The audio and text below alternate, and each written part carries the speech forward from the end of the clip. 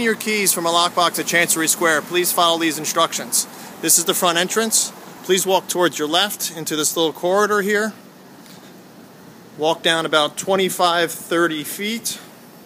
There'll be the bike rack and also 2 brown doors, and in between those doors will be a chain where there will be lock boxes hanging from it.